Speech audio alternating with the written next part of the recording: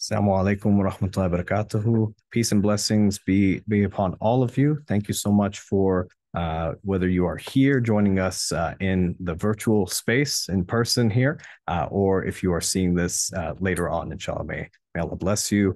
But let's begin. We begin in the name of Allah, the most gracious, the most merciful. And we give thanks to Allah for the opportunity to be able to gather again in this space of Inside Islam. As you all know, Inside Islam, or if you don't know, Inside Islam is a monthly interfaith service or intrafaith series that's created by Muslim Space for the purpose of focusing on diverse communities of beliefs and sects within Islam. And these conversations and these events happen kind of in the form of informative lectures with respective community members, scholars, and others within the communities from different backgrounds, different sects, followed by a Q&A session. And today it is my absolute pleasure to be able to welcome to the space a dear friend and former classmate, colleague, still active Facebook friend, Alyjan Daya from the Isma'ili community. Alyjan is a senior software engineer with an academic background in Islamic studies. Alyjan graduated from the University of Texas at Austin in 2018. And he graduated with a triple bachelor's degrees in Islamic studies, computer science, and the Canfield Business Honors Program. I can attest to that because I took his graduation photos and I remember all three of his stoles. So, mashallah, very accomplished person here. And he recently completed his Master of Theological Studies in Islamic Studies from Harvard University in 2023. Alongside his professional work, Alyjan has contributed to academic discourse in the field of Islamic studies. He has delivered over 25 lectures on Isma'ili theology and history to Isma'ili and non-Isma'ili audiences, and has also presented his academic research at prestigious academic conferences, including at Princeton University and Leiden University. He has taught religious education to Isma'ili students for over 7 years. I want to pass this mic over to Brother Alyjan. Again, it's such a pleasure to have him here in this space. And just a friendly reminder before we hand the mic over to Brother Alyjan, please keep your mics muted for the rest of the audience. And please ask questions. Definitely ask questions. You can drop them in the chat. You can message them to me directly, and we will definitely field them right after Alyjan's presentation. But without further ado, Brother Alyjan, I would like to pass the mic off to you, and thanks for being here. Hello, everyone. Yeah, Osama, thank you so much for inviting me to speak today. Very, very honored to be here. I'll go ahead and share my screen real quick. I have a presentation, PowerPoint presentation for everyone. So as Osama mentioned, today I will be talking about Ismaili Islam, which some of you may already know is part of the larger Shia tradition. There are many types of Ismailis. I know on the Inside Islam series, you recently had the Dawoodi Bohra community. There's actually also an Ismaili community. But today I'll specifically be talking about the Nizari Ismaili tradition. And what does Nizari mean? What does Ismaili mean? What does Shia even mean? Those are also questions I'll be answering for you today. So I just want to set some goals and objectives. Our goals and objectives today will be for me to help you historically situate the Ismaili tradition in history. I'm going to discuss beliefs and practices as well, but more towards the end.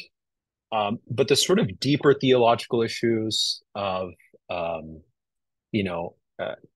Allah, speech of God, sifat, attributes of God, eschatology, these sorts of things, these can be things that are sometimes quite hard to discuss, especially since I think Ismaili theology has a lot of unique perspectives on these issues. Though, of course, there are a great many similarities with the great Sunni Sufi falsafa tradition, as well as with the 12 Irfan tradition or mystical tradition.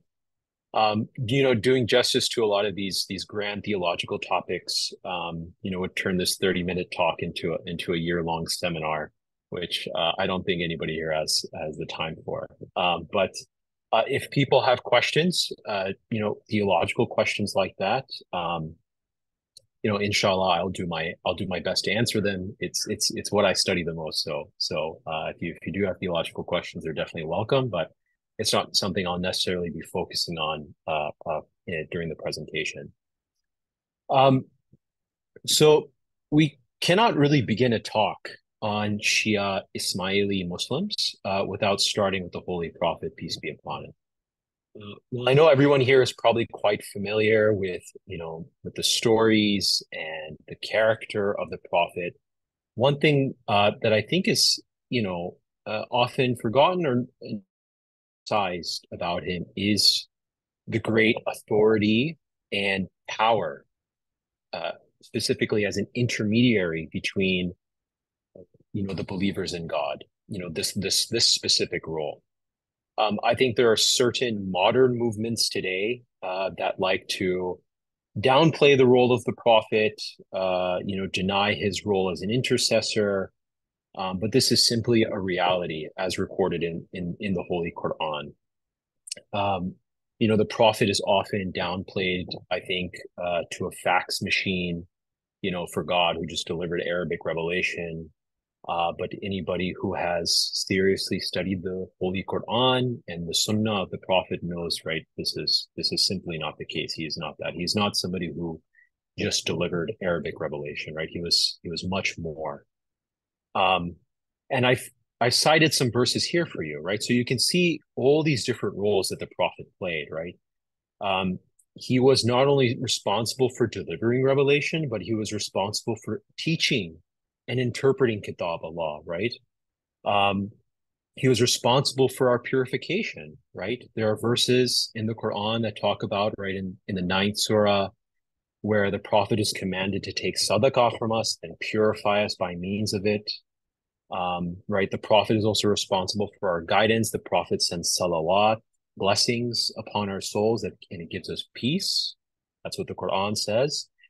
So there are many verses in the Quran that speak of the Prophet's act as an intermediary, right? And so this is very important when you're trying to understand, the Shi'i tradition. There are lots of sort of other instances, and I think this is also important when you come to understand, right, the classical Sunni tradition as well. These are, we share, I think, especially when it comes to these verses, the interpretations. You look at the tafsir, right? We share much of these interpretations, right? So, for example, in Surah Nisa and Surah 4, right, if we want to seek forgiveness from God, we're asked to come to the Prophet first and ask forgiveness. Or in the 48th surah of the Holy Quran, right? If we want to give allegiance to God, we're asked to give allegiance to the Prophet Muhammad, peace be upon him, right? So for the Shia community, right, when you take all these verses into account, the question of succession is not just a political issue, right? I think the question of succession is often characterized as just a political dispute. This is really not the case, right? Because the question now becomes, right, when you take these verses into account, who continues these specific roles of the Prophet after his death, right? Who teaches Kitab Allah? Who's responsible for safeguarding the interpretation of Kitab Allah? Who receives our sadaqah and purifies us by means of it? If we want to give bayah, allegiance to Allah, who do we give bayah to, right? How do we do that, right? So, right, it is then the Shia and more so even the Ismaili understanding that human reason alone, being fallible, cannot give us, right, sound guidance. It cannot safeguard the interpretation of Kitab Allah, right? Because human reason is fallible. Humans are fallible. Humanity then, right, for the Shia, humanity is believed to always be in need of an authority, an interpreter from God that can guide to the true meaning of Kitab Allah, prophetic sunnah, right? So it's in this context then that Shia Muslims believe that it was by divine decree or divine command that the Prophet Muhammad, peace be upon him, appointed his cousin and son-in-law, Ali ibn Abi Talib, to be his religious successor and to be the holder of spiritual authority, right? The authority and spiritual leadership, or imamat, as it's called, continues in the lineage of these divinely ordained hereditary imams from Ali's progeny. Okay. And so every imam is appointed by the previous imam, and this sort of designation is called nas. This is a very important term. And the nas always goes back to the Prophet Muhammad's designation of Imam Ali. Right. So many of you know the imams after Ali. If you're familiar with if you have friends who are Shia, then you might know, or if you've studied it, right? There's Imam Hassan, Imam Hussein, Imam Zain al-Abidin, right? So all of them trace their nas, their designation, to the previous imam all the way back to the Prophet always. Okay. And the imams are said to possess a sacred ilm, or knowledge, or sometimes, right, even in the Sunni Sufi tradition, right, referred to as the Muhammadan light or the Muhammadan reality, right? This is something that is inherited from the prophets, and so the imams possess them, and this allows them to provide that correct guidance, and to safeguard, right, the traditions of the prophet, in the true meaning of Kitab Allah. Now, I realize some of these beliefs might sound strange to many, but this is based on an understanding of historical events that Sunnis and Shias agree upon, right? So I think oftentimes we find, right, Sunnis and Shias agree on a lot of historical events, what happened in the early period, but there's simply a disagreement about the interpretation of these events, right? And, so one of the reasons why, Shias believe, right, that Imam Ali was appointed and designated, right, one of the major reasons is simply the biographical information of Imam Ali. And I've listed some of the things here. I don't want to take too much time going over them. But, again, Sunni Muslims and Shia Muslims agree these things happened. But there's simply disagreement on their interpretation, right? What exactly do these things mean? And the best example of this that I'm sure many people are familiar with is the Hadith at Gadirikum, right? This is a tradition that is narrated by over 110 companions of the Prophet, peace be upon him. Right? Again, Sunnis and Shias agree that this tradition was said. This is a well attested to narration. We just disagree as to what it means, right? So the word mola, right? That is the contentious word here. Does it mean master? Does it mean friend, companion? Was the Prophet simply trying to recover the image of Imam Ali, because he messed up recently, or was this a divine designation from Allah, right? So again, there's a disagreement as to the interpretation, but I think something that sort of cannot be disagreed upon is that, or something that is sort of objective and absolute, is the fact that this is not just a political dispute. Okay. Right. The idea that this succession was something purely political it's just no longer true, right? Even scholars in the Western Academy, right, academic non-Muslim scholars in the Western Academy show that, right, this was something that was religious, right? Maria Dukakis writes, right, there is much literary evidence to support the idea that Ali represented for many of the supporters, an absolute and divinely guided leader, right? So the point here just being that, right, again, this is not a political dispute, right? So there's sort of a lot of religious spiritual stakes, right, in who succeeds the Prophet, what this means. Now, I think there are also, right, Shias will also often turn to the Quran for this understanding of imamat or spiritual authority, right? right? Because God tells us in the Quran that he appoints imams for mankind. So I won't read these verses for you, but right in the first two, right, Abraham is appointed as an imam for mankind. Abraham, his son Isaac, and then his son Jacob, right? You see lineal descent there. They're appointed as imams. Right? So there's this idea already in the Quran about there being imams, right? That are appointed by God. Um, and also one thing that we see in the Quran is throughout the Quran, the successor of a prophet is always a family member of the prophet, right? With Moses, it's Aaron, right, who is his brother. There's this idea of the ulul amr, right, the possessors of authority, right. They're supposed to be the ulul amr are supposed to be obeyed alongside God and the prophet, and so on and so forth. You have all these sorts of things in the Quran, right? And the point here is, I'm not trying to prove anything to you. I'm simply trying to show that there is a basis. There are good reasons, um, why so many Muslims today identify as Shia. And, there's a basis for why Shia Muslims historically have understood authority this way. It's not something that just comes out of thin air, right? So there is just, all I want to convey here is that there is a basis for it. Again, there's tons of disagreements as to the interpretation of these verses and so on and so forth, right? And there will always be disagreements, but nevertheless, right? This is what Shiis will traditionally rely upon, right? And this is just a sample, right? Obviously, there's much more. It's a huge intellectual tradition, philosophical, theological tradition. Um, right now that we have established why Shias believe in imamat, the spiritual authority, and in the designation of elite, I want to now try situating the different Shia communities and why division happens, why there are so many Shia communities, right? So you've already heard from the Dawoodi Boras. I think the first lecture in this series was from a 12er Shia alim, right?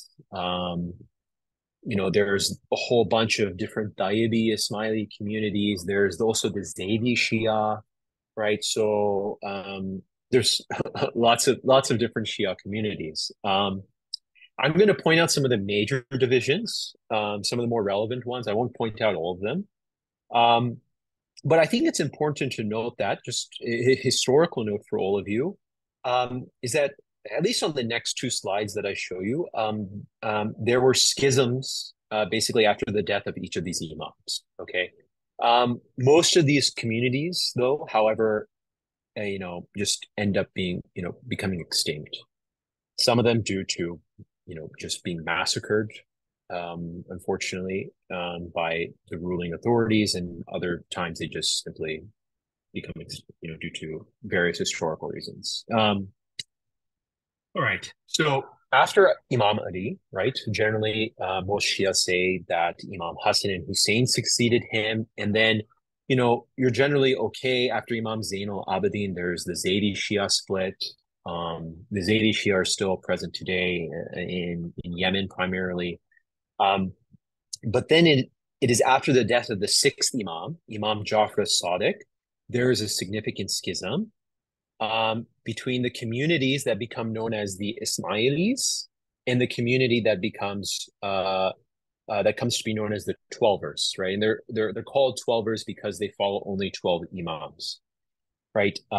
Ismailis uphold that the lineage of imams should be traced through the original heir designate of who is Imam, right? For us, Imam Ismail ibn Jafar. Ismaili, we get our name from Ismail because we follow Ismail ibn Jafar.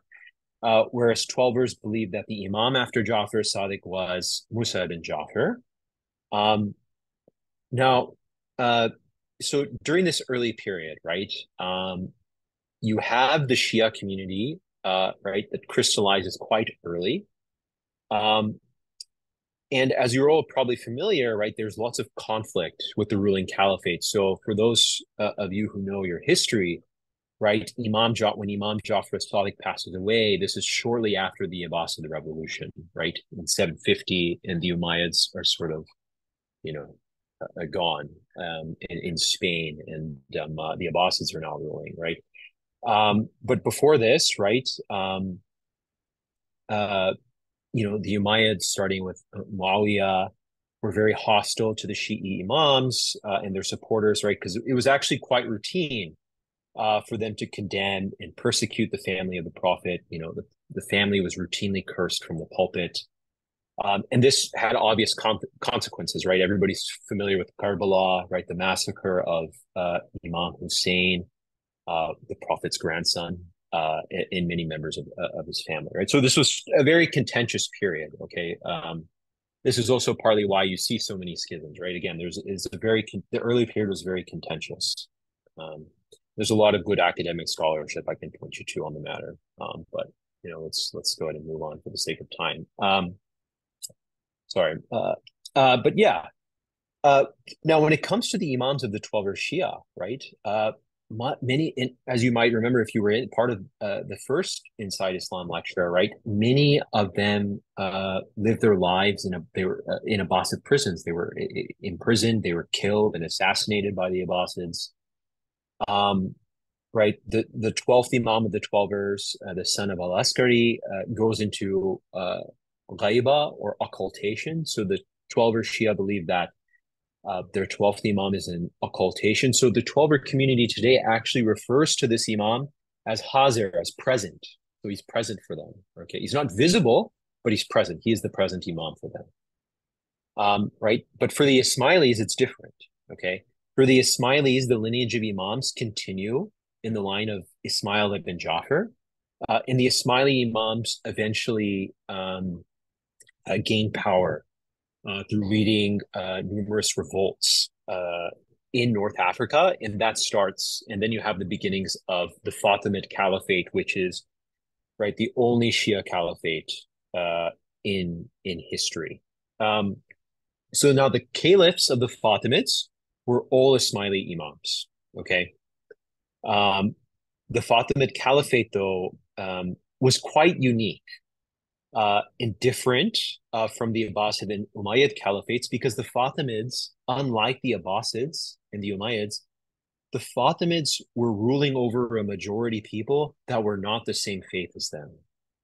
Right? One can say maybe the early Umayyads were like this too, but it's quite different in the 10th and 11th century when most of the area is now there's many more Muslims. So right, you have the Fatimid Ismaili Imam caliphs ruling over a Sunni majority. Okay. And so the Fatimids understood the reality of this.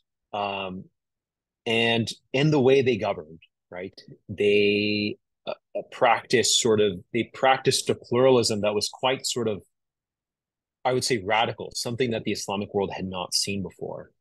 So the Fatimids are actually the first Muslim government we have, to recognize opposing schools of thought as legitimate legal schools. So, for example, the Fatimids recognized the four Sunni madhabs, the Hanafi, Shafi'i, Hanbali, Maliki schools of thought as legitimate. They even appointed qadis in these schools, right? They were non-Ismailis, but they appointed qadis in these schools, right? And this is a very sort of interesting part of Islamic history. And it is because, right, this is you have this idea in Sunni Islam, this idea of the equality of the madhabs, right? The equality of the Hanafi school, right? The four schools, the Hanafi, Shafi'i, Maliki, Hanbali school, are all seen as part of the tradition of the Ahl Sunnah. They are all considered orthodox, right? But this equality of the four madhabs comes about as a top-down imposition from the Mamluks, who are the ruling empire after the Fatimids fall in 1171, right? And this happens in 1256, when the Mamluk Sultan appointed 4 chief qadis, one from each school.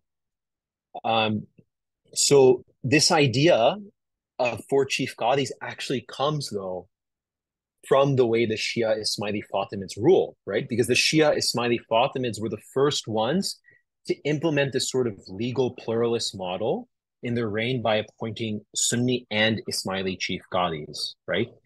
Because in the Fatimid Caliphate, there's no idea, right? And you can read this Amman document here, right? This Amman declaration I have on the screen. And this is as recorded by a Sunni historian, al-Makrizi, right? So there's no sort of, should not have, no tampering. Maybe there was, but this is as recorded by a Sunni historian. So, it's probably good. It's probably accurate. This is what the actual Amman declaration said. Um, but right, so this was the first instance, this legal pluralist model, and this idea, right? There's this verse in the Quran that we also know of, right? There is no compulsion in religion, right? But and this verse was sort of one of the inspirations for the Fatimid rule, right? No forced conversions, nothing like that. Let's appoint qadis from different schools. Let's not force people to follow the Isma'ili school. And there is a great article by Patricia Crona, who's a great scholar of Islamic history, where she also she surveys multiple tafsir of this period. And it is only the Ismaili Fatimids of this time who actually understand the verse like this. Many other tafsirs say that this verse was abrogated, or they simply don't understand this verse in the pluralistic way that the Fatimids did, right? So my point here is that the Fatimids were quite radical in the way they governed, and quite radical in the way they, established relationships with the other schools in Islam, seeing them as legitimate alternative schools, right? Not as heresies, not as heretics, but as fellow Muslims who have, just different interpretations, right? So there's quite a radical idea for the time. Maybe some might say a radical idea for even this time. Now, I think, right, although the Fatimids practiced this pluralism in their government and the way they ruled and interacted with the populace, right, I think it's important to note that Ismailis in other areas, also after the Fatimids, were right, quite regularly massacred. We have multiple recordings in primary sources of Ismailis being burned alive, skinned alive, horrifically tortured. Right, even the famous Sufi mystic and thinker, the Ash'ari Kalam theologian of Ghazali, called for the Ismailis to be slaughtered. I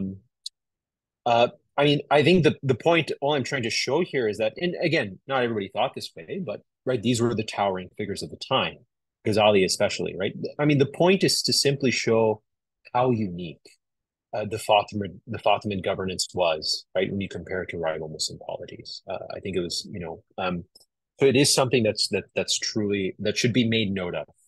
And it's not to say that there are no examples of pluralism in Abbasid rule, or anything like that, but I think this is, the Fatimids did something very unique in the way they governed. And so now we come to the next schism. And this is the last major schism we'll talk about. But this is the schism between what is generally understood as the Tayyibi Ismaili communities and the Nizari Ismaili communities, right? So the Tayyibi Ismailis, those are like the Dawoodi Boras. In their presentation, they talked about how they follow the Fatimi Ismaili Tayyibi school of thought, right? So after the death of the 18th Ismaili Imam Mustansir Billah in 1094, the Ismailis follow the original heir designate, Nizar, where the Tayyibis trace their imamate through a different son of Mustansir Billah. And for the Tayyibis, the 21st Imam, and I've noted him on the screen here, the 21st Imam goes into concealment, not ghaiba, not occultation, concealment, sathar. And it is believed by all of the Bora communities, the various Tayyibi communities, that the imamat's succession continues. So all these Tayyibi communities, they have a present imam today, but that this imam is simply in hiding. So not visible, but present on earth. And they are represented by an absolute missionary, or a Daya al-Mutlaq. I think the current Daya al-Mutlaq of the Dawoodi Bora community is Sayyidina Saifuddin. Might be wrong. but they have a current Daya al-Mutlaq. And there's many Daya al-Mutlaqs for the different Bora communities. Now, again, for the Nizari Ismailis, the imamate continues, right? It's different. There is no Daya al-Mutlaq. The imamate continues. So while there is a minor split that occurs after the 28th imam, just thought I would note that, uh, that lineage, the Muhammad Shahi lineage, eventually comes to an end, and they all come back to the Nizari Ismailis, and they give their bayah, their allegiance to the 48th Ismaili imam, Sultan Muhammad Shah Aga Khan III. And so in the current period, we are living during the imamate of the 49th Shia Ismaili Imam Shah Karim al-Husseini Aga Khan IV. And I would like to just spend the next few minutes going over specifically these two imams, Aga Khan III and Aga Khan IV, because they've had quite the impact on the modern history of the world, and not just for Ismailis, but for all Muslims. And I think they serve, and what they've done, shows sort of how the Ismaili Imams into the present day have sort of continued this Fatimid tradition of pluralism and compassion towards others, regardless of creed. So the 48th Ismaili Imam, Sultan Muhammad Shah, born in 1877, he becomes the Imam actually at the age of 8, so very young. His father, the 47th Imam, was Imam for only 4 years. So, right, the 48th Ismaili Imam, as maybe some of you know, if any of you are familiar with the history of modern South Asia, the 48th Ismaili Imam plays a large role in the independence movements of India and Pakistan, and work to secure the rights of all Muslims in South Asia and beyond. Even so much so, after the end of World War I, right, he pleaded with the Western countries to save the Ottoman Sunni Caliphate. But we can talk more about that later. Right, he was the founder and president of the All India Muslim League, and even became president of the League of Nations, which was the precursor to the United Nations in 1937. He was probably the only modernist Muslim thinker in the 20th century South Asia who fought for women's education because he believed that they should not be economically dependent on marriage. They should have the power to direct their own lives and obtain personal happiness. Now, this is not to say that there were not other Muslim modernist thinkers who also did not fight for women's education, right? We know people like Nazir Ahmad, Mumtaz Ali, Sir Sayyid Ahmad Khan, Ashraf Ali Thanawi, right? These were also big-time modernist thinkers in South Asia, who argued, again, for improving Muslim women's education. But if you read their works, right, they argue for Muslim women's education for the purpose of the women to better manage the household, so she can educate the children, so she can be a better companion to her husband, right? Not necessarily for her own happiness, her own welfare, her own independence, right?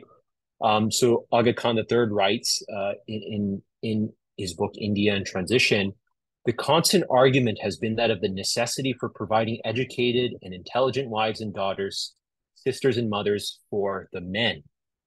The time has come for a full recognition that the happiness and welfare of the women themselves must be the end and purpose of all efforts towards improvement.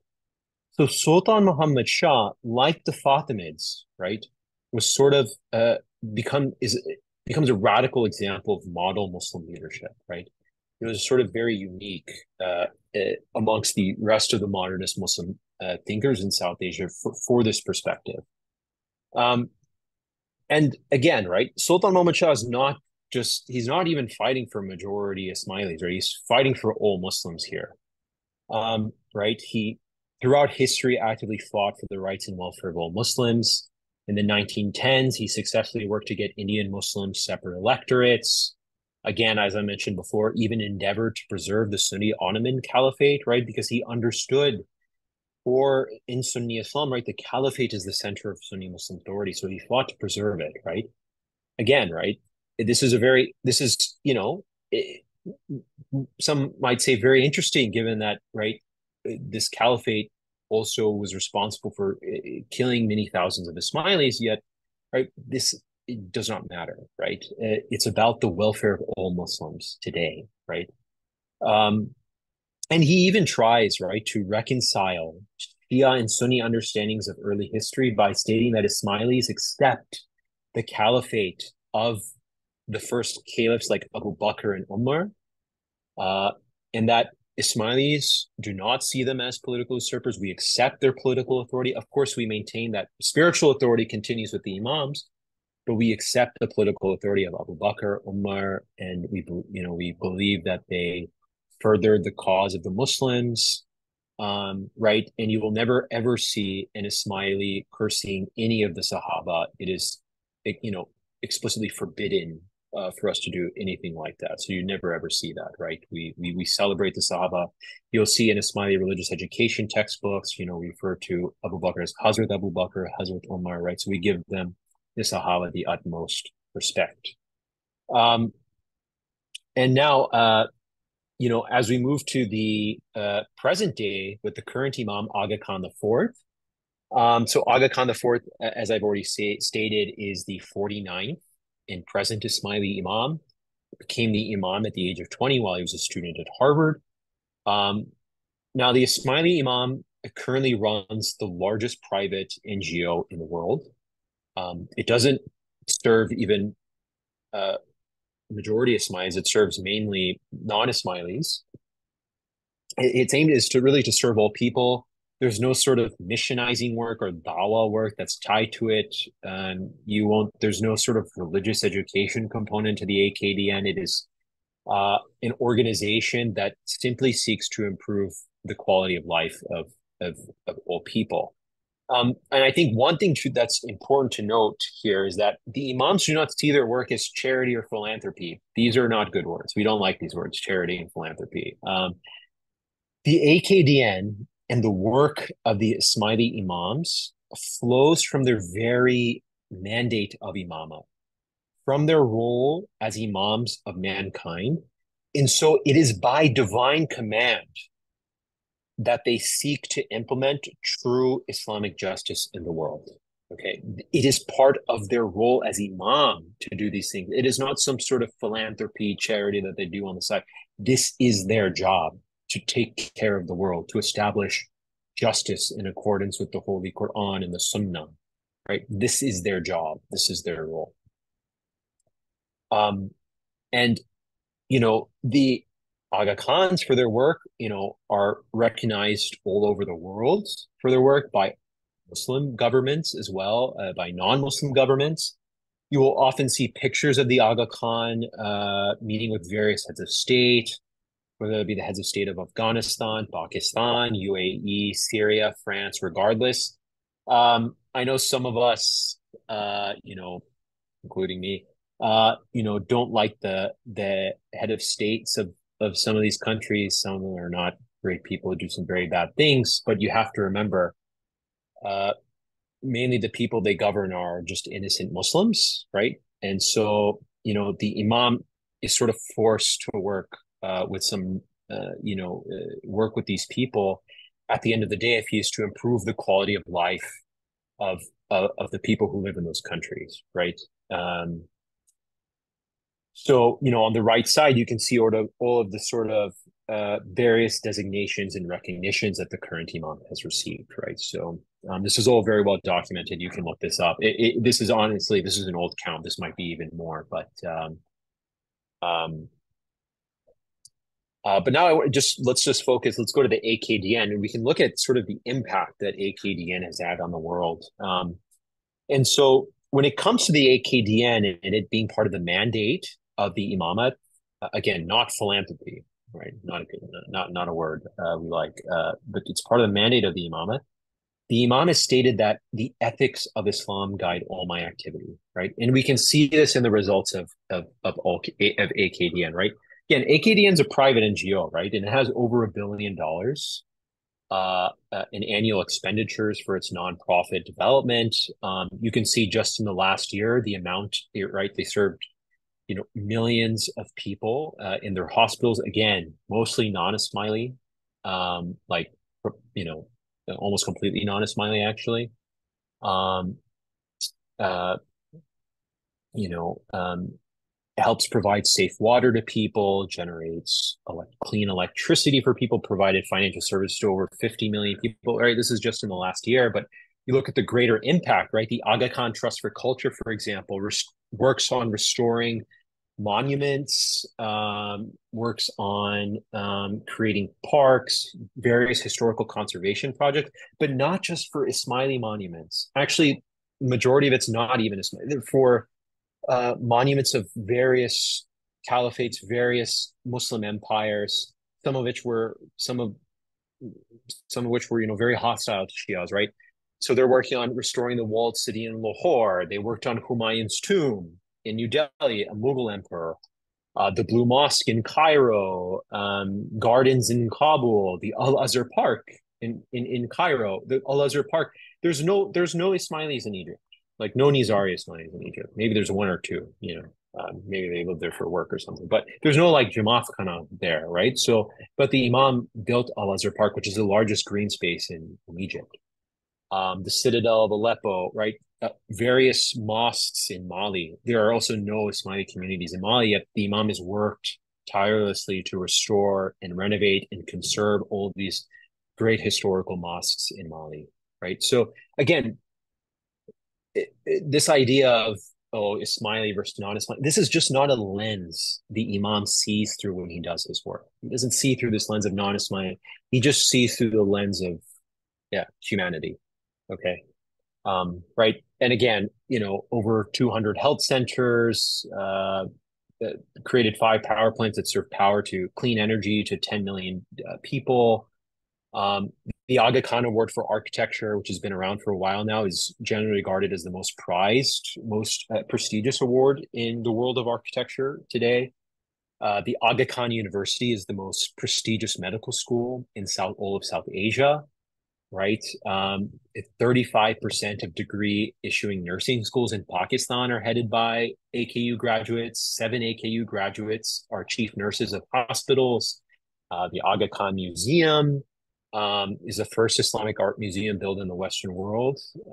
So one might, it's just, the Imam is, and again, it's an Islamic art museum. It doesn't just showcase stuff from monuments or manuscripts or artifacts from Ismaili history, but all Muslim history, right? So the Imam's work is dedicated to not just glorifying Ismaili history, but the good parts of all of Muslim history, right? It's about restoring all of Muslim tradition, right? Not just the Ismailis. Okay, so enough history and that stuff. We can talk about just almost done here. Sorry if I'm going over. We'll just quickly talk about tariqa or ritual practice. So when we talk about the Ismaili community today, the Ismailis define themselves as a tariqa of Islam. So this word tariqa is very much used in the same way as it is in the Sunni tradition. Okay, the tariqa or path represents the more esoteric dimensions of Islam, and it comes with, of course, right, extra practices on top of traditional Sharia practices, right? So the tariqa practices, of course, are in accordance with the Sharia, but are seen as sort of the esoteric dimension of the Sharia, an evolution of it, if you will. So while many Ismailis participate in Sharia rituals like Eid prayers, funeral rites, Ramadan fasting, all the good stuff, many of the main Ismaili practices, the ones that are specific to the Ismailis, are defined as tariqa practices.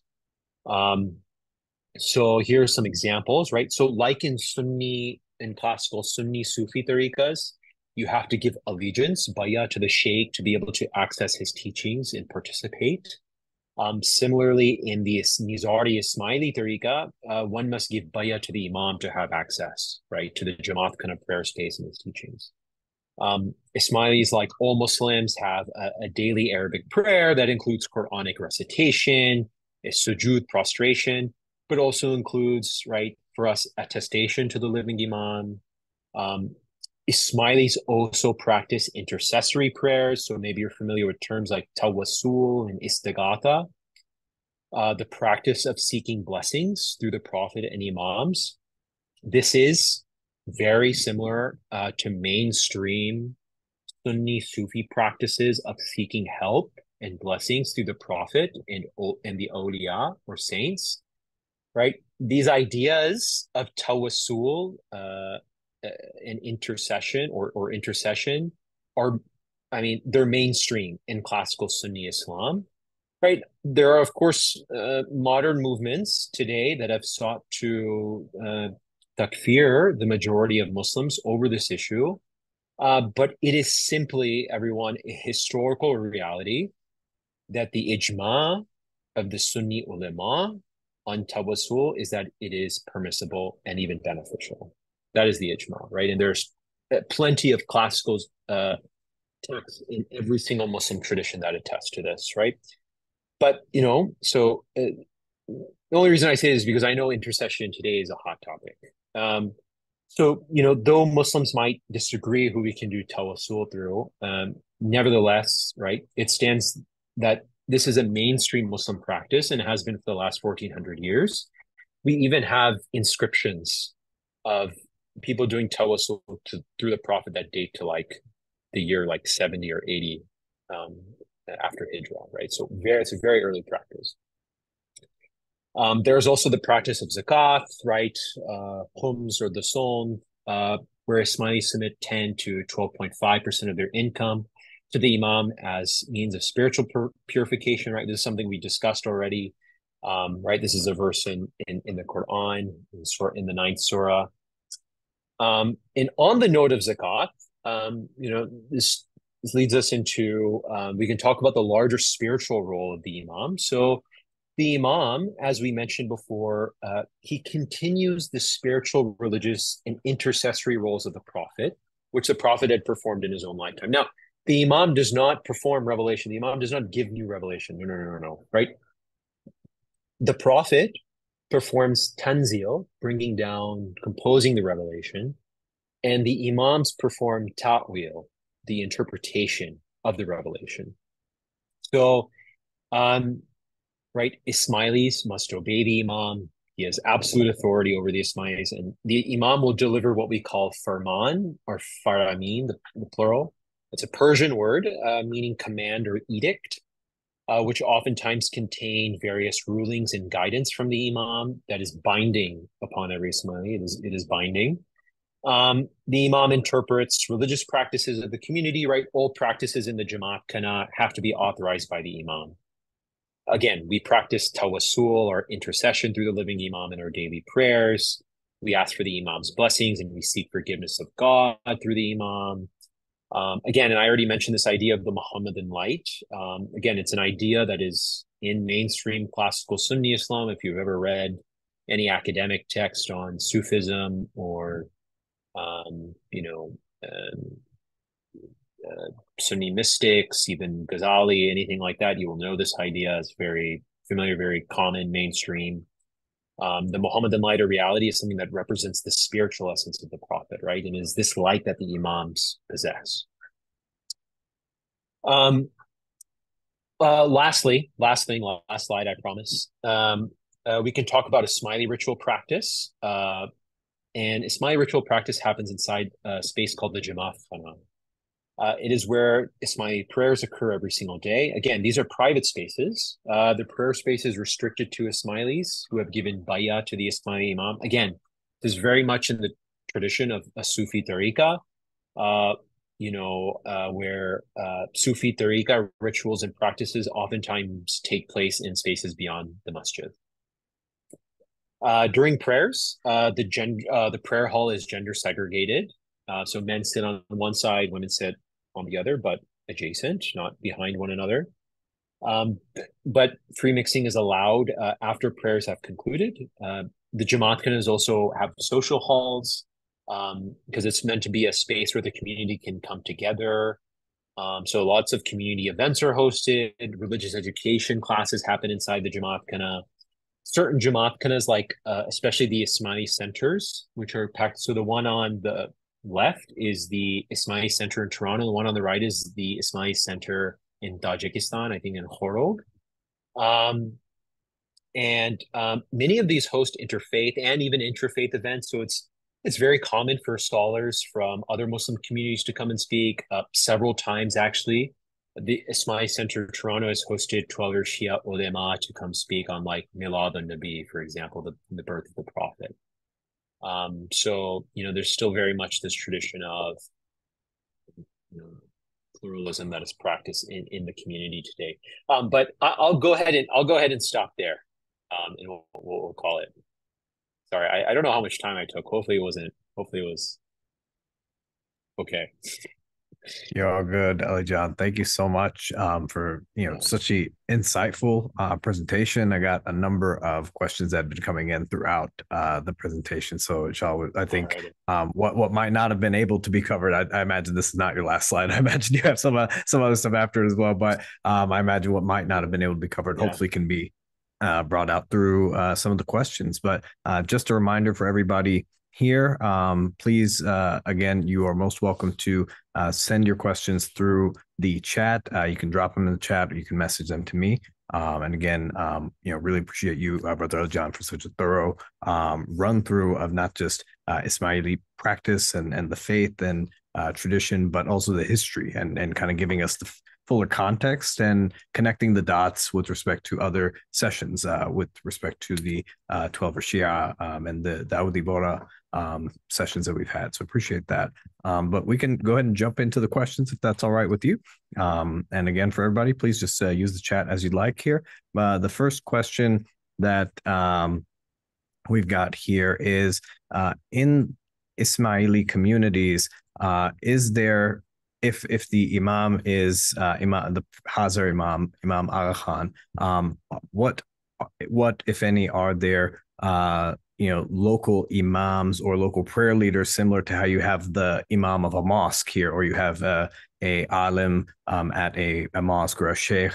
Do you have something similar for Ismaili Jamaat Khanas or Ismaili communities? Yeah, sort of. So oftentimes, right? So I believe this is correct, but for the longest time, right, to give you some context, right, in Shia communities, right, you always need the imam to authorize the prayer. So for like the longest time, the Jummah prayer was not recited in the 12 Shia community after the ghaiba, right? Because there was no imam present to honor the visible imam, right? So the imam appoints ceremonial representatives to each Jamaat Khana. And so usually a volunteer from the congregation will simply sit and recite the prayer. There is no like dedicated imam that recites the prayer every day, but there is a dedicated ceremonial representative that sits to authorize the prayer on behalf of the imam. So like ceremonially, he represents the imam because he's been given authority by the imam to authorize the prayer. Um, and so and so but the person who actually recites the prayer, that can be sort of changes every day. Anybody can recite the prayer, men, women, but the what is referred to in the South Asian tradition as the mukhi, usually. He is the ceremonial representative, and he's the person that is sort of like maybe the imam, if you will. He is the ceremonial. He has to be there to authorize the prayer. Sure. Thank you so much. And another question we had that came in was if we want to learn more about Ismaili theology, do you have a recommendation on where to start on doing that? Yeah. If you want to learn about Ismaili theology, you can. There is actually, I can't believe I didn't mention this. There's actually an institute for Ismaili studies. They mainly publish academic work, but they just started publishing very work that is not just to be consumed by graduate students, because a lot of the work that they have produced can be somewhat complex, but they produce a lot of primary translations of primary texts. So if you want to learn more about Ismaili theology, I would recommend looking at the publications of the Institute of Ismaili Studies. There are also a great many thinkers, Ismaili academics who do work in this space. If you go on YouTube, and you look up somebody named Khalil Andani, he is a professor at Augustana College, did his PhD at Harvard. His focus is in Ismaili intellectual history. So he has a lot of academic videos, academic, like they're academic, right? But nevertheless, they're good. Good. They'll give you a nice starter. He always cites all the sources so you can see what text maybe you want to refer to. But yeah, I'd recommend those. Sure. And definitely as a note for attendees here, we'll send like a recap email and we'll definitely include any links. So Alyjan as well, any links that you see or any institutes, things like that, feel free to send them to me and I'll definitely pass them along to Yeah, audience members here. definitely. Yeah, awesome. The next question we've gotten was on the tariqa practices or the ibadah that you had lifted up. The question was, are these tariqa practices mandatory? And a kind of pin question to that as well is that, are there any pillars within Ismaili Islam? And are these permanent practices like the tariqa practices? Are they kind of fixed or are these kind of at the discretion of the imam, if any? Yeah, excellent question. So the Tariqa practices are all mandatory. Yes, they're mandatory. Um, the so they're all mandatory. Are they fixed? So, for example, right, the current Arabic prayer, which we refer to as the dua, for the Tariqa practice is the dua, has like we recite 18 rakats of it every day. Every Ismaili is required to do that, like units of prayer, right? Rakats. Now, it used to be the case where, the Tariqa prayer used to be like 50 units of prayer a day, like back like a century ago, right? But this Imam changed it. So the Tariqa practices are, right, can be changed, can be modified. In terms of pillars of Islam, yeah, we have the same pillars as everybody else. So it's the same thing. Yeah. So like the Ramadan fasting, pilgrimage, Shahada, right? Pillars are the same. Definitely. I think this question actually was related to that it is dua or the daily prayer in Ismaili practice and understanding the same as what is understood by Salah or what is kind of commanded by the Quran of Salah and as interpreted by other Muslim communities. Yeah, that's exactly correct, right? So for us, Salah takes the manifests as the dua today, right? Yeah, that's correct. So, I've got I see a question that was put in the chat by Brother Chance. I don't know if it may have been should or could, but should a Muslim practice both Sunni and Shia traditions? I think that might be at your prerogative, but maybe building off of that, it could theoretically a Muslim practice both Sunni, Orthodox Islam Yeah, practices in a way, as well as if it was in this case Ismaili Shia Ismailism, or if it was any other kind of tradition within Shia Islam. yeah. I think. Look, I think if you go online, right, and you look up different polemical videos, it will make it look like there are so much difference between all of these traditions. Okay, and um, you know, right. If you look at, so for example, right, like if you look at Ibn Arabi, for example, right, Ibn Arabi was a Sunni mystic, right? Um, but there's sort of no denying that he had lots of Neoplatonic ideas.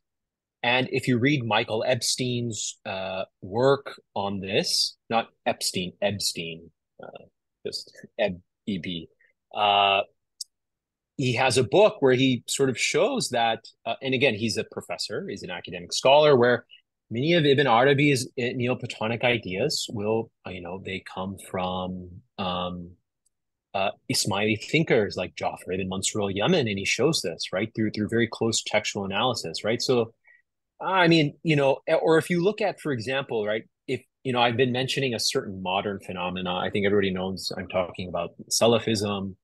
But if you look at right there, Ibn Taymiyyah, for example, right? He has a text called, um, basically like it's like called the annihilation of the fire. I'm forgetting the exact Arabic name of the text, but in the text he espouses a view of universal salvation. Okay, Ibn Taymiyyah was no fan of Ibn Arabi, but where do you think he got this idea from? He got it from Ibn Arabi, right? So I think when we talk about, oftentimes thinkers will dissociate from each other, but they're so much closer than we realize. Like, sorry, one more example. We take Al-Ghazali, for example, right?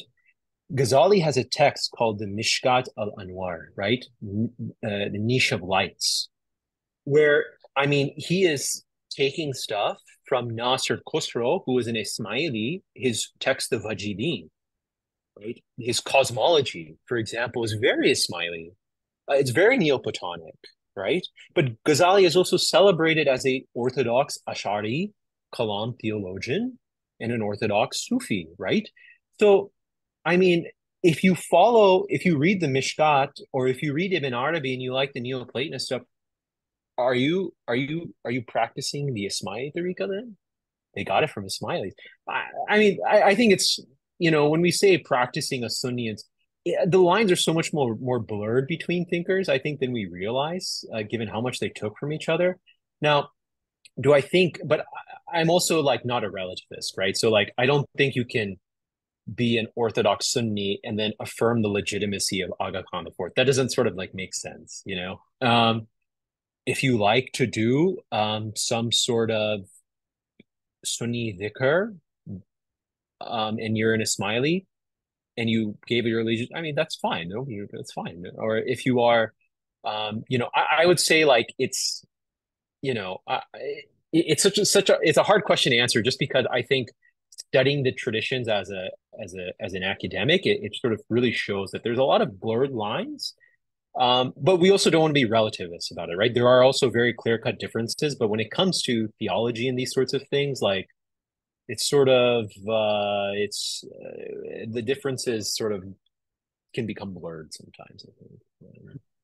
Yeah, for sure. Thanks so much for the response, Alyjan. I really appreciate that, and the historical insight to that as well to show the nuance. We've got a couple other questions. We'll cap it at those questions that were sent in here. But of course, we'll plug y'all in to and connect y'all with Brother Alyjan, if that's all right, to have for further conversation for the questions that might come up. But the questions that are here, I think, allude to a question I was going to have on general misconceptions about the Ismaili community, and so I'll set that to the side. But I think it may underlie a number of the questions that are coming up here. But I'll just go ahead and read the questions that were, or the question that came up, and we can go off of those.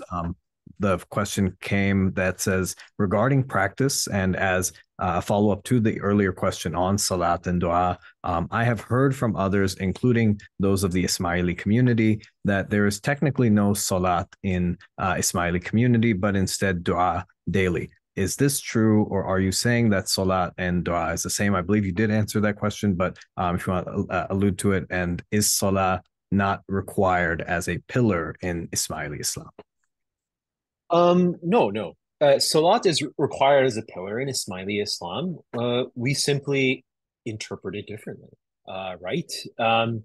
So I think if you define Salat as just the way Sunni Muslims do namaz, it's no, we don't do Sunni namaz, right? But I think it's also worth noting, right? While there is general consensus uh, around what the namaz consists of, right? We also need to realize that that the form of namaz, right, comes from tradition, right, not the Quran, and that the four legal schools themselves differ, right? So, for example, I believe it's the Malikis who say you do not recite the Basmalah loudly, right? They don't even consider it as part of Fatiha, I think, right? Or the Hanafis who say you recite the Bismillah but silently, or the Shafi'is, who say recite it loudly. Right. So there's even some disagreement on these there's some, minute things, but nevertheless, the form comes from tradition, right? So like when we look at Shia communities in general, one thing I think that's important to note is, right, Shias do not consider like Sahih Bukhari, Sahih Muslim. We don't like these are not texts we look to, right? Because these are Sunni texts, right? We have our own 12er Shias have their own four books of hadith. Ismailis have their own faramin that we look to, right? So I think because you have different sources to interpret the Kitab Allah and the Sunnah, you end up necessarily will end up with different little differences in form. Yeah. Excellent. Thank you so much for that insightful answer, Alyjan. I think that's great. That really hits at it.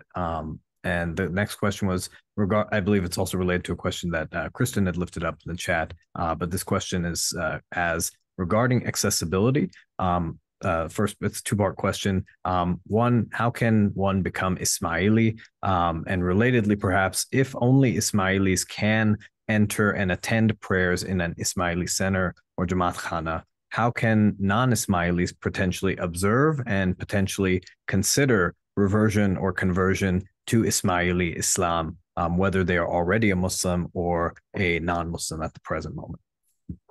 Yeah. So yeah, there's a way. So I mean, so for example, if you want to learn the Ismaili dua, it is actually already published like in academic papers, and you can find it online. You can learn it if you're interested in the experience of it. Even the translation of it is available, right? These are things you can sort of find online. But so when it comes to practicing or observing inside the Jamaat Khana, so usually what happens is, right, you will approach the community. Usually you can ask the community member and they'll tell you who to approach. And there's sort of a process, right, where you will go through, they'll basically just teach you basics of Aqidah and fiqh and these sorts of things, right? Like it's very basic just to make sure that like, oh, this is something you really want to do, Um, and then once you go through that process and you can recite your dua, then like you're sort of welcome in the Jamaat Kana, no problem. It's like a fairly easy process.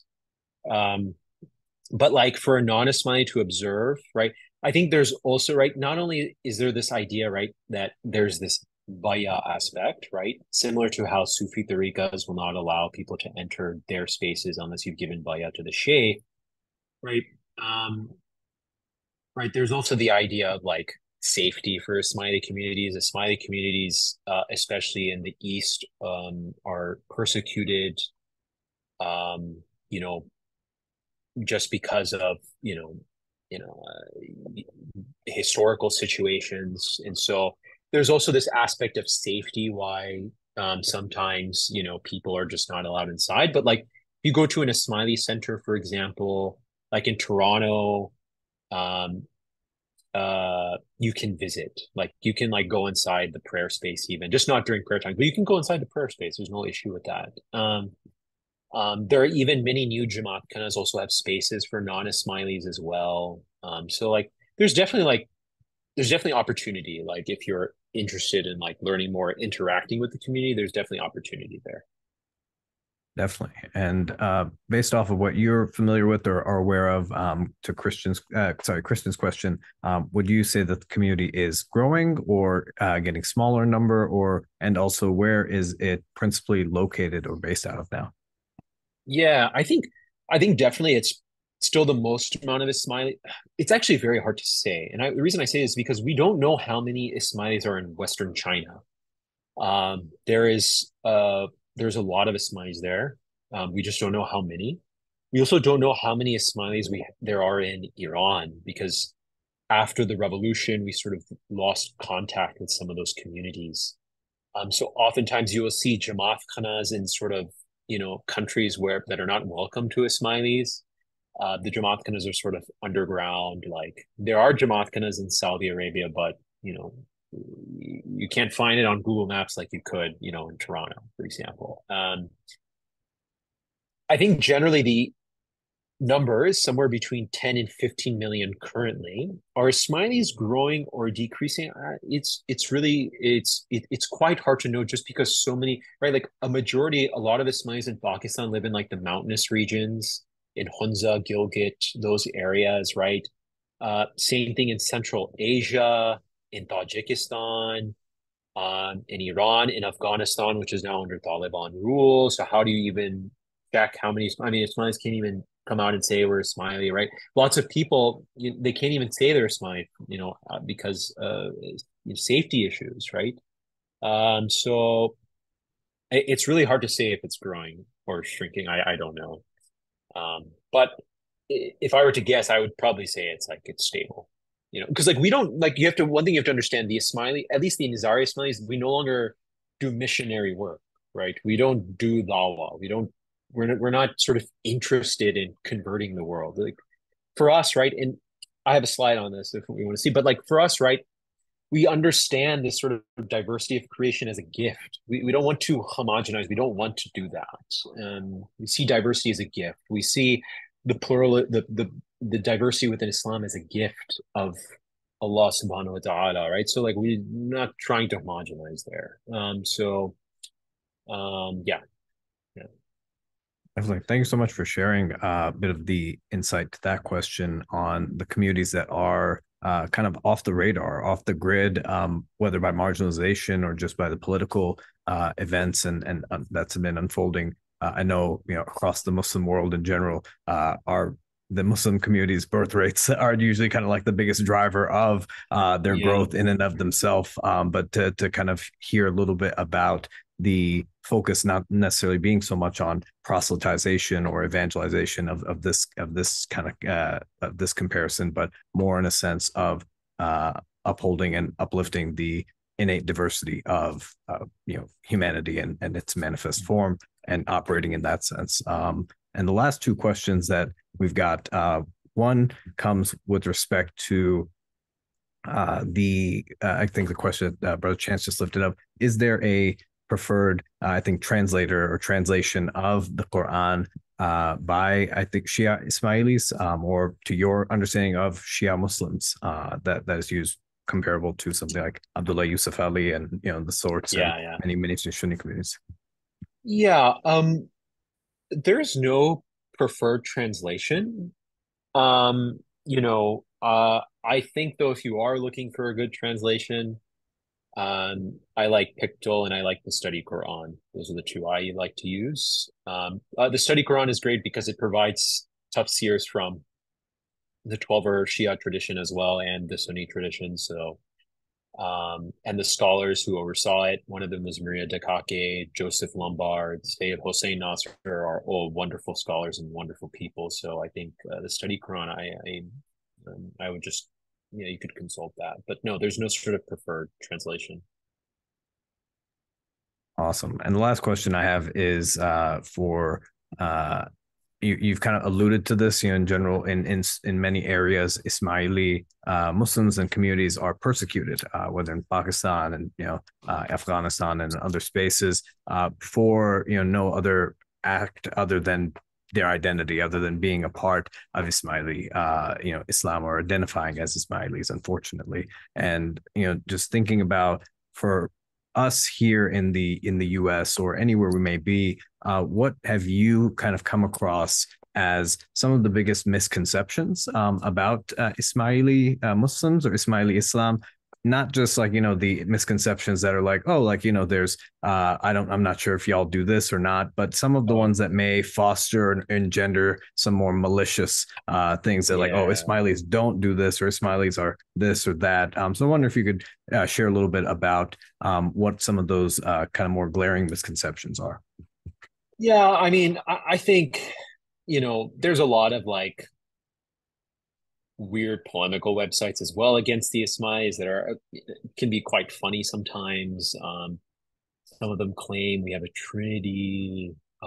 Some of them say we don't pray. Some of them say we consider the imam to be God, and these sorts of things. I would say, like, Ismailis don't pray is like probably one of the biggest misconceptions. I've seen popular Sunni ulema like Hamza Yusuf repeat this absurd, uh, this absurd statement. I mean, Ismailis pray. Technically, we have, we're not.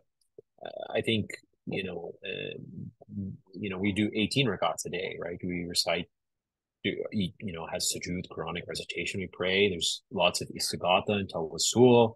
We do dhikr, tasbih, right? Like Ismail prayer is quite involved. There's lots of devotional literature that's recited in the Jamaat Kana, the Ginans, there's a searchable Ginan database the University of Saskatchewan hosts where you can listen and read Ginans if you want. But no, these are, I mean, and the prayers is actually takes a long time and is a very involved process. So yeah, it's nice pray. I think the other big misconception is, right, and this is what I was referring to about tawassul, right? Because like we do invoke the prophet and the imams in prayer, right?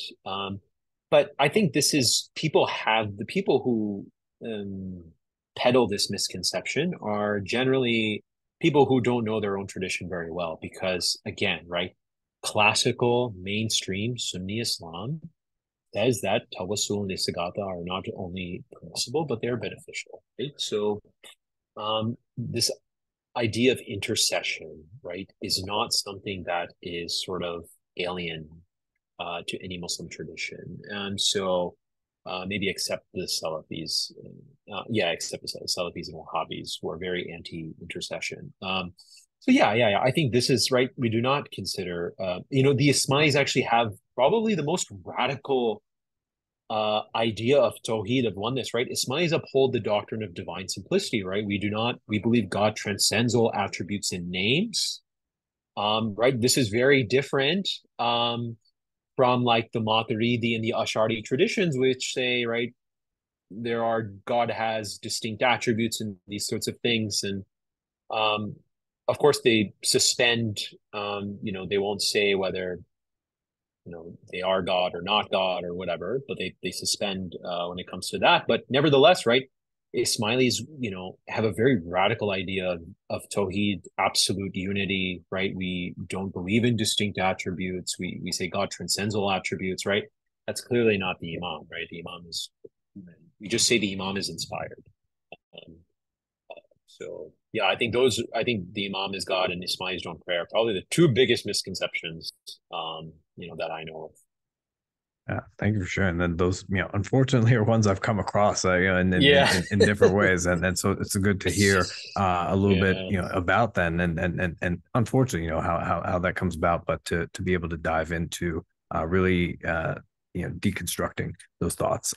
The absolute last question I just want to ask for the sake of our audience, but also for folks here who may predominantly be coming from a non-Ismaili background. I think you alluded to this in an earlier question of getting plugged in for more information on learning about Ismaili theology and study of it. But for folks that are here in their communities or in any other space, how can they get either plugged into or connected with what may be their local Ismaili community or their local Ismaili Jamaat Khana, just as a way of getting connected to them for further questions, resource, and so on and so forth? Is there a space for that, or any recommendations that you have for folks in getting connected? Usually you can find like online, like who to contact at local Islamic communities. Now, like smaller communities, let's say like in like Cleveland or something where there are not many Ismailis, right? They don't typically will not get involved in outreach programs, but like if you're located in like Los Angeles or Houston or Dallas, where there's large Ismaili populations, there's lots of outreach. So usually you can just find it online, right? The official website of the Ismailis is the.ismaili. And you can find that's like our official community website. So you can find a lot of like information on that.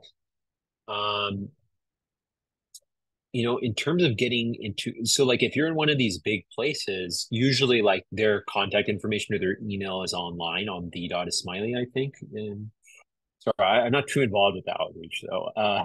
So I don't know too well, but I can definitely, I'll also try to find out more. And if there's certain communities people are from and are interested in, I can also help find the information and I can give it to you.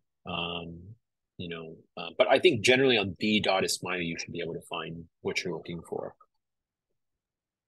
Yeah, for sure, for sure. Well, that's all the questions that we've got here. And again, I know we've Great. taken y'all's time a little bit over. And Alyjan, thank you so much for the grace that you've given for allowing us to go a little overtime. But we really do appreciate the wisdom and the insight with which you came and have shared to us about the Isma'ili community. I know that we're just scratching the surface, and there's so many different things that we can dive into. Like you said, it may be a year-long seminar, but it's definitely piqued that interest. So as for everybody here, we will definitely send y'all a recap kind of email and inshallah consolidate the different links and resources. So of course, I'll touch base with Alyjan and we'll send that there. If there's any questions that you might have, feel free to continue to send them to myself or respond back to the email that we send, and we'll do our best to get you plugged in for the answers that are there. Inshallah, we'll continue Inside Islam next month and in the coming months here. So stay on the lookout for the announcement about that. But